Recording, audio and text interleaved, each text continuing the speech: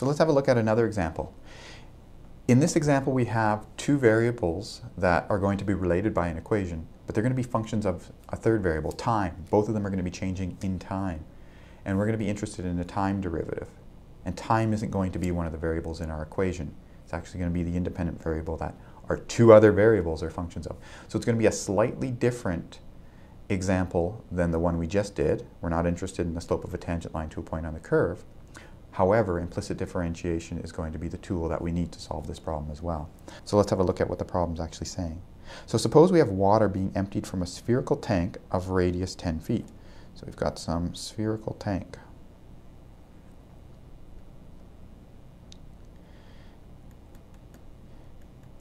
And we know the radius of this tank is, it's 10 feet. If the depth of the water in the tank is 5 feet, okay, so the water's level's below the midpoint, and decreasing at a rate of 3 feet per second, at what rate is the radius of the top surface of the water decreasing? Okay, so let's just draw a little snapshot in time of what we have here. We've got some water in the tank, and there's our surface of our water. Of course, we're looking at it from this sort of side perspective. So this is actually a circle. It's just skewed a little bit because we're looking at it from the side. If you look at it from the top down, it'll look like a perfect circle there. So that's our water level surface. We know the water level is decreasing, so this circle is going to be shrinking.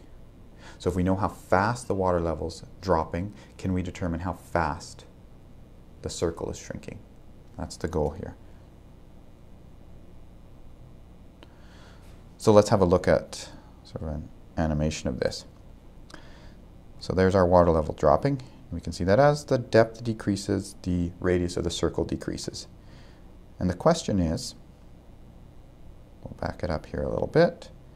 As our water level drops, as soon as it hits 5 feet, that circle's shrinking at a particular rate. So if we know how fast it's dropping, right at the moment where you pass that 5-foot depth mark, can we figure out how fast the circle is shrinking? What is its derivative? What is the derivative of that radius in time? So that's our goal here. So let's jot down some things that we're going to need to work with. So we've got a circle in the top here as our surface. The radius is going to be changing, so we should give that radius a name. Let's call it r. We've also got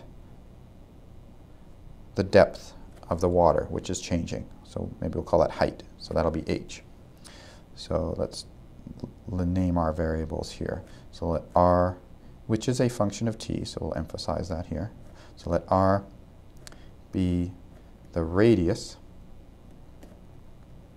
of the water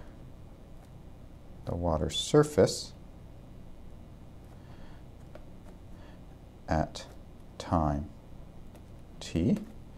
Let h, again, which is also a function of t, be the depth. So you may say, why didn't I choose d if I'm going to call it depth? Well, we already used d in the notation of the derivative, so I don't want to add to confusion there, so we'll pick a variable that we aren't using. So let h be the depth of the water at time t. What do we know about these things? Well, we know that the depth of the water is decreasing at a rate of 3 feet per second. So we know dh dt is equal to what? Well, again, let's read the sentence again and unpack the information. So if the depth of the water in the tank is 5 feet and is decreasing at the rate of 3 feet per second, so what that means is we don't know for certain that it's decreasing at a rate of 3 feet per second always. We just know at the moment it has a depth of 5 feet, it is decreasing at that rate. So the derivative at the moment h is 5 has a value of what? So it's 3 feet per second. We've got to be careful here. Is the derivative 3? Well, no. It's decreasing at a rate of 3 feet per second. So that means it is negative 3. So the derivative is negative 3. Okay, what do we want to find? What's our goal? In solving this problem, we want to find the rate, at what rate is the radius of the top surface of the water decreasing. So we want to find dr dt at the precise moment when h is 5. That's our big thing. That's our big thing that we want to find. Okay, so now we know something about h. We want to find something about r. That means a good place to start looking is for a relationship between h and r. So let's look at our diagram. What's a relationship between h and r? Well, it might help to think about these things as moving, so maybe we'll look at our visualization here. So there's our h value, there's our r value. How are they related to each other?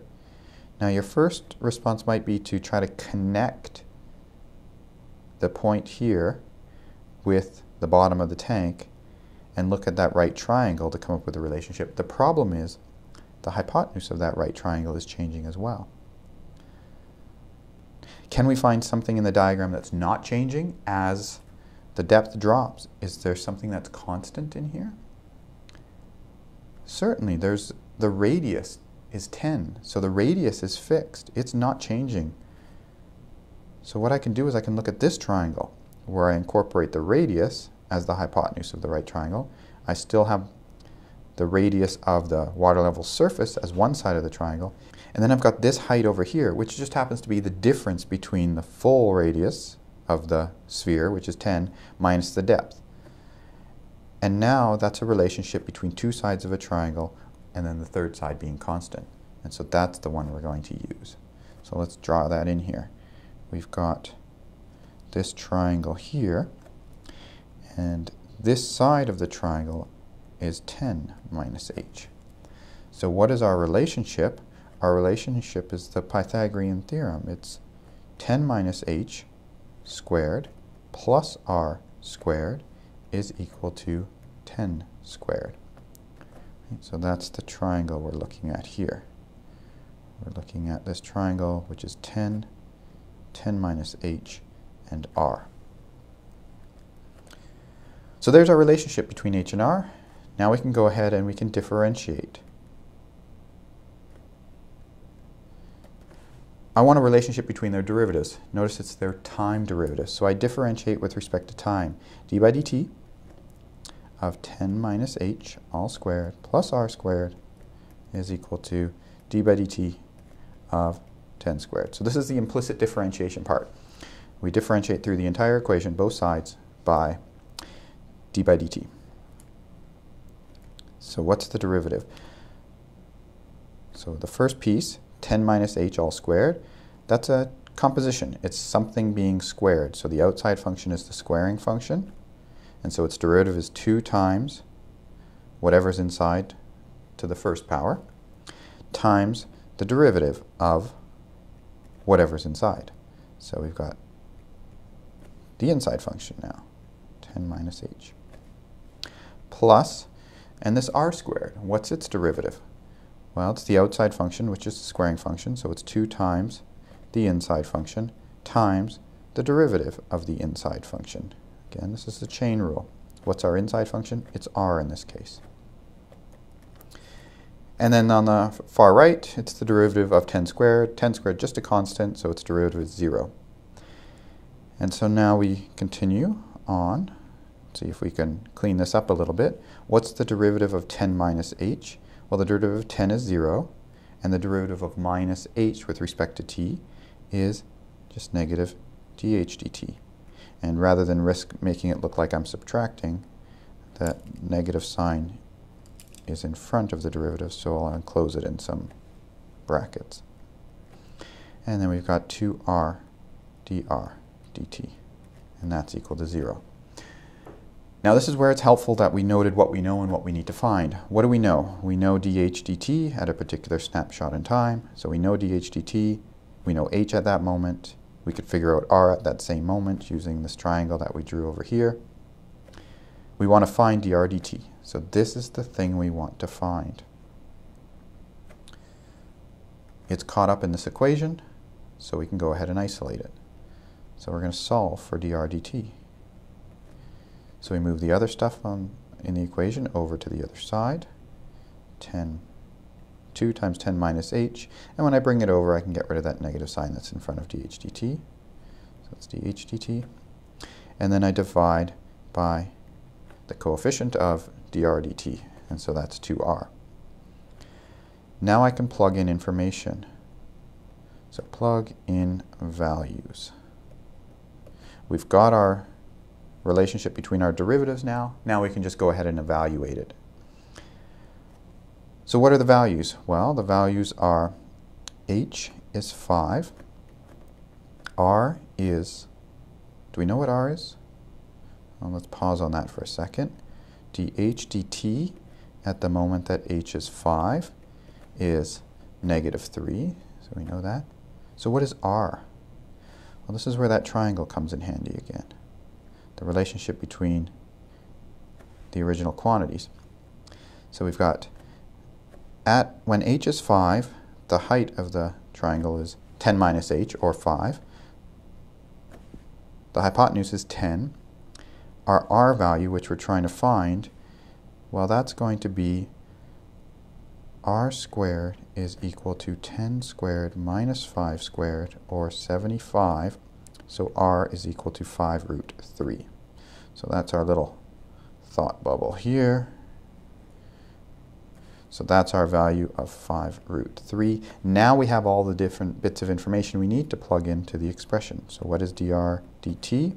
When h is 5, it is 2 times 10 minus 5 all over 2 times 5 root 3 times -3. 10 minus 5 is 5. That cancels with the 5 down below. The 2's cancel off. I get a 3 on top, a root 3 on the bottom. That's just equal to root 3 with the negative out front. That's negative root 3. Word problem, always have to answer in terms of the units. That's the only way that our answer actually even makes sense, is if we include the units. We read the units off from the form of the derivative. It's a rate of change in r with respect to t. What was r measured in? R was measured in feet. What is time measured in? Seconds. So this is feet per second. So when water depth is 5 feet, the radius is decreasing at square root of 3 feet per second. Notice when I wrote this statement up, I used the word decreasing to capture the fact that it's shrinking, and that accounts for that negative sign in the derivative, and then I wrote the magnitude of the rate of change there, which is square root of 3 feet per second. All right, so that's it for this example.